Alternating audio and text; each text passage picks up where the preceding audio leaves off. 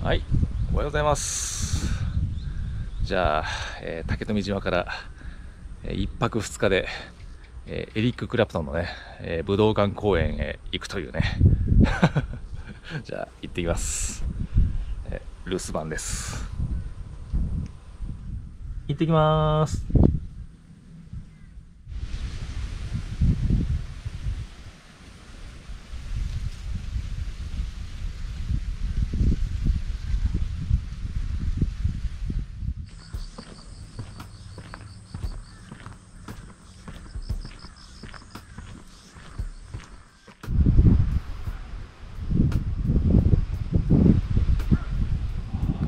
朝ね、こんなのどかなところにいてね、日本の端っこの今日の夜には都心にいるとはね。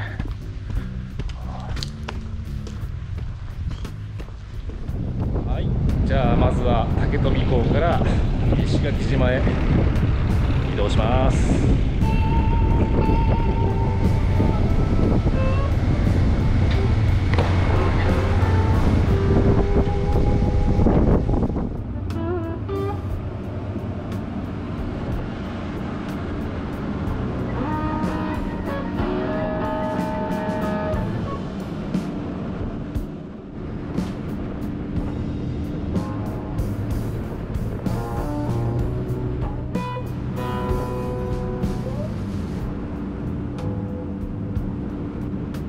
ありがとうございました。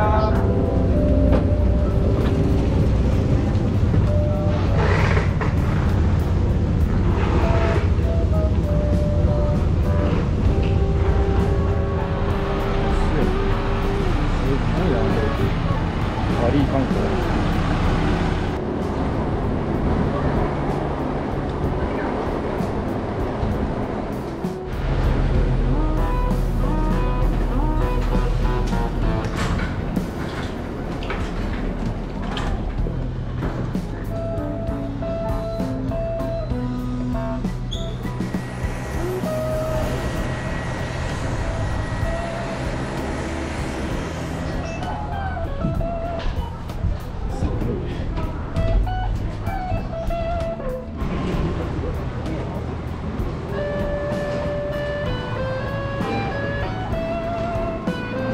羽田到着。もう未来都市ですね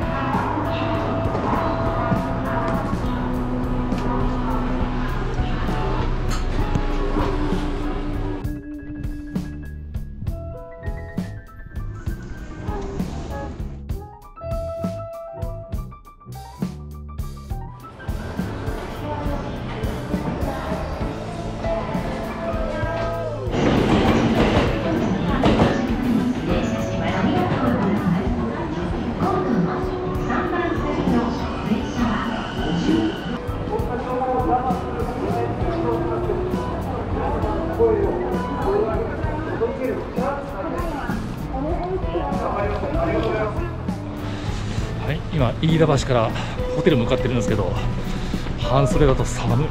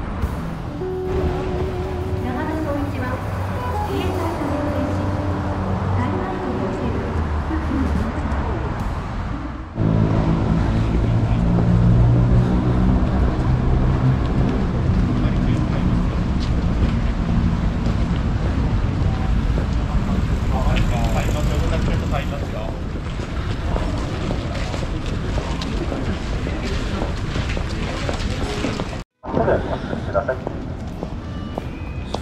本日はご来場いただきまして誠にありがとうございます。ご来場いただきまして誠にありがとうございます。写真撮影をされる方は再びの上敷地内にお入りになってお願いいたします。後方は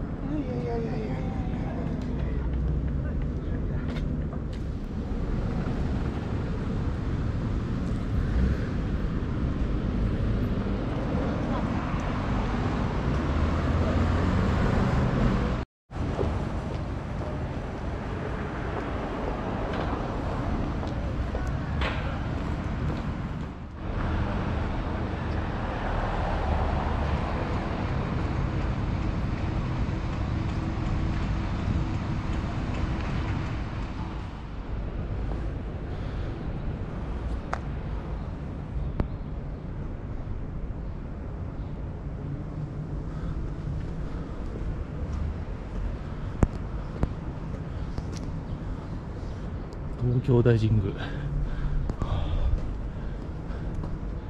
まだ開いてないけど、はい、おはようございます。今朝4時半ですね。さすがにまだ東京大神宮は開いてないんですけど、縁結びということでちょっと来ました。じゃあよろしくお願いします。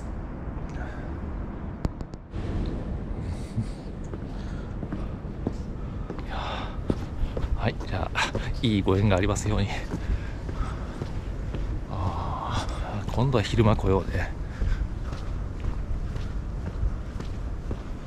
はい、じゃあ九段下より飯田橋のが近いんで、飯田橋駅の方へ向かいます。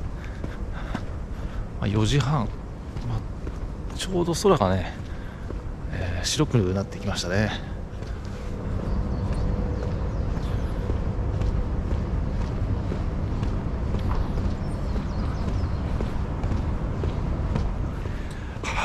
エリック・クラプトンね、本当にね5分ぐらいに感じたよ。もう終わりみたいな、嘘でしょっていう感じ。本当にあっという間だった。最高だった。今日もね武道館であるんですよね。いや2日間取ればよかった。最高だった。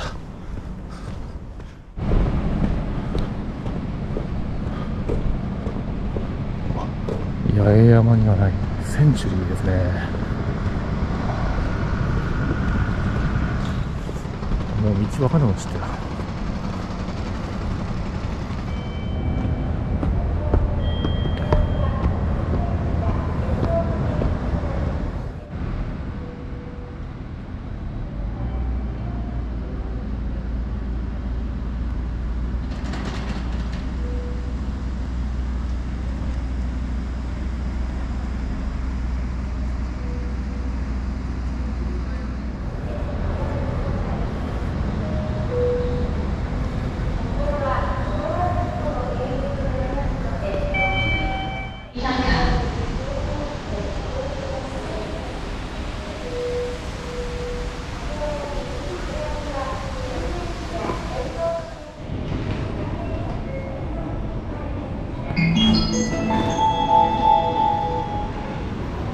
まもなく一番線に各駅停車大船行きが参ります。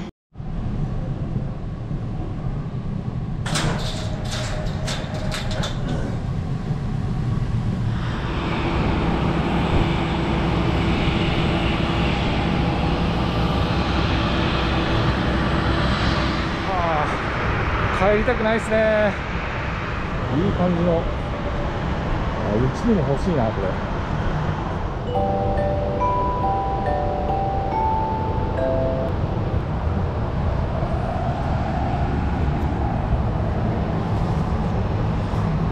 いやエリック・クラプトンまだね東京にいるんですよ。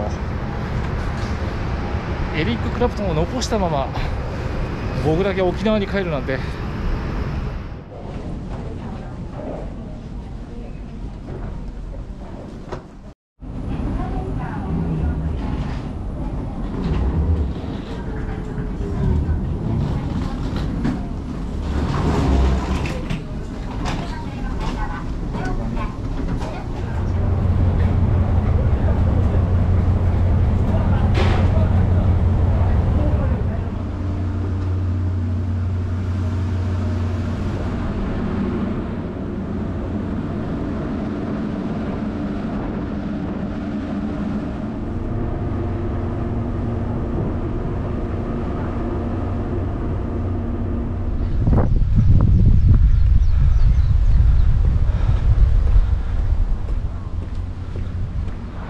もっとエリック・クラプトンのねライブに浸っていたかったですよ。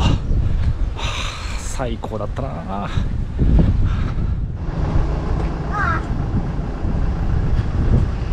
現在八重山諸島はですね29度、湿度がね何%か分かんないけどすっごい蒸し暑い、むちゃくちゃ暑い。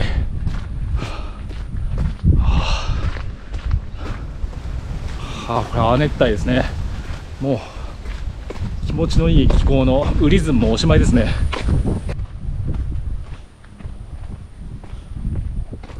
タンタンはちょっと近辺にはいないみたいだね。タンタンタンタンタンタン